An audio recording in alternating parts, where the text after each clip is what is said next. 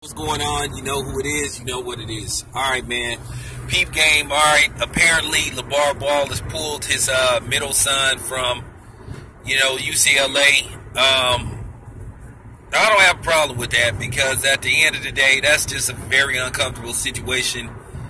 To be going to that school and walking around campus based off the recent events of what transpired in China, with the stealing Gucci and all that type of shit.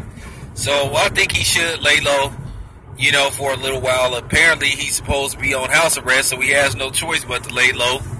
But, just lay low, relax,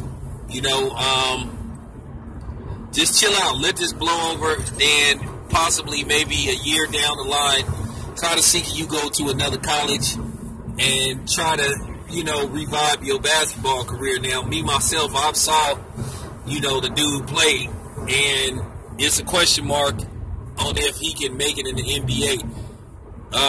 As far as Lonzo go, Lonzo ain't doing too good.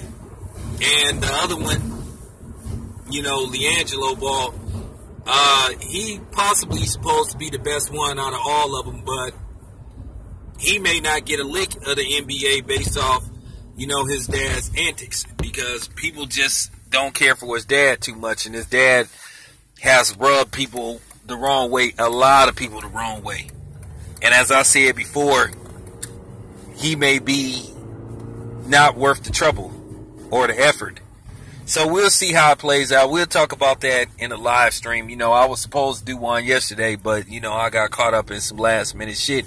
So I didn't get a chance to, do a live stream, but it'll be a live stream tonight.